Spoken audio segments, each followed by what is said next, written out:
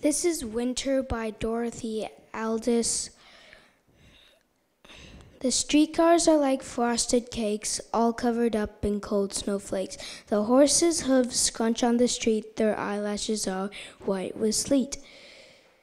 Everywhere the people go, their faces are tickled by the snow.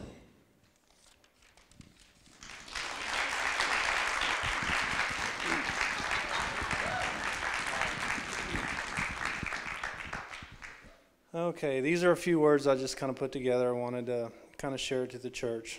So we're all here together on this special night, showing talents, fellowshipping, just doing it right. The question to ask is, why are we here?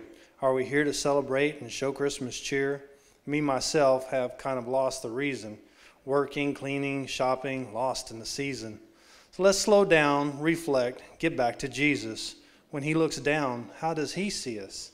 Like a bunch of sinners just coming together on Sunday, or struggling Christians daily trying to follow his way?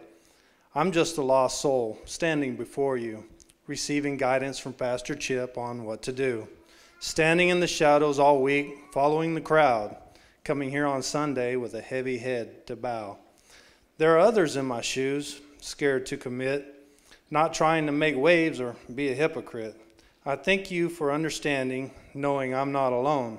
Glad there's no one in the crowd throwing stones. It has taken another holiday season to reveal how following Jesus is a big deal. Come to him, for he will not forsake you, they say.